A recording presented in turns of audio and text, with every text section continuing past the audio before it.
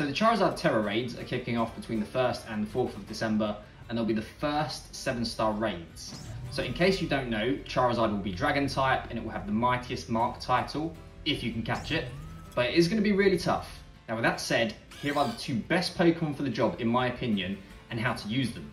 So the first is Azumarill, but I'm actually going to tell you not to use it. So if you've seen other videos similar to this one, then you would have seen Azumarill everywhere. It's expected to be the best Pokemon for these raids, hands down, and I totally agree. But I did just say not to use it, so what's that all about? Well, you can absolutely use it, and I will briefly go over how to use it so that you can at least understand how Azumarill works, and then also hopefully see why I believe that there is a better alternative that you will see much more success using. So this is the set. It's your standard belly drum Azumarill. You get the drum off, and then you score the big super effective damage with Play Rough. Of course, Azumarill resists Charizard's fire moves and is immune to any dragon moves that it might throw out. You only need Belly Drum and Play Rough for this set. The other 2 moves are filler. You're not really going to want the water moves on this since it's going to be a dragon type Charizard. You could throw in either Ice Spinner or Ice Punch if you want a move that's 100% accurate if you're getting towards the end of the raid, for example, and the time is ticking down and it's close, you don't want to miss your moves. You could go for those. But Belly Drum, Play Rough, you definitely want those. Make sure that your ability is huge power to also get that massive attack buff that it provides. And you'll ideally want the Fairy Terra type as well. So item wise, give it a Shed Shell, as this will actually heal Azumarill every turn for massive amounts of damage, especially if you hit with those boosted moves. Remember that the aim of the game is to not get KO'd just as much as it is to actually KO the Charizard. Shout out to Osiris over on his channel for the item suggestion. This is definitely going to be a staple of Azumarill going forwards. So yeah, that's Azumarill. Get set up and just go ham with Play Rough. Of course, make sure your Azumarill is level 100, or at least very close to it as well. So yeah, that's the Aqua Rabbit Pokemon for you. Everyone and their dog will be running Azumarill. In fact, I can pretty much guarantee that you will see way more Azumarill than any other Pokemon throughout the event, and that includes Charizard as well. Speaking of which, some high level Terra raids have proven to be a bit more nuanced than just smacking the Pokemon until it goes down. And I fully believe Charizard is not going to be so simple to dispatch. So at the moment, no one knows what moves Charizard will have, but it does have the tools to actually threaten Azumarill. So chiefly, it has access to Thunder Punch and Solar Beam, the latter of which is boosted by solar power in the sun. And I feel very confident in saying that Charizard will have Sunny Day. I'm also willing to bet we'll see Will-O-Wisp, which would cripple Azumarill, especially since raid bosses can erase stat boosts as well. And that's why I say, dear viewer, don't use Azumarill. Instead, support the masses that will. And that's where Screaming Tail comes in.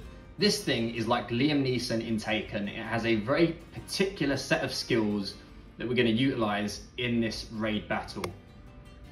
So this thing is just speed and bulk personified. It's base 111 speed, meaning it naturally outspeeds Charizard, which is absolutely crucial.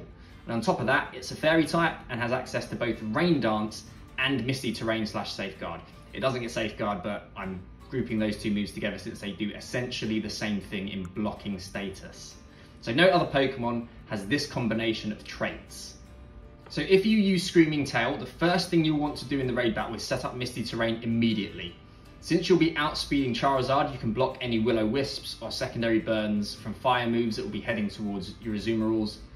Next, go for the Light Screen, assuming it's a special Charizard. If we do see physical Charizard, then you can replace Light Screen with Reflect. From there, use Rain Dance to overwrite Sunny Day, and always prioritize this over any other move. So if Charizard does set up Sunny Day on the first turn, don't go for your Light Screen, just set up the Rain and go for your screen later. Remember that Screaming Tail doesn't resist fire, and Rain will weaken those moves, plus it will also remove the solar power boost, and it will stop Solar Beam from being a 1-turn charge to threaten your Azumarills again. I can't stress enough how crucial it is that you keep Rain Dance up and Misty Terrain up. And lastly, there's Howl on this set to support your Azumarills when they don't have their boosts, or if they're running something like an Assault Vest or something else and they're not running the standard Belly Drum set. Screaming Tail doesn't have healing of its own, so you'll have to play it smart with the heal cheer. But played correctly, you shouldn't have to heal often anyway. Here's a sample EV spread that I'll be using, and of course get your Pokemon to level 100 if possible.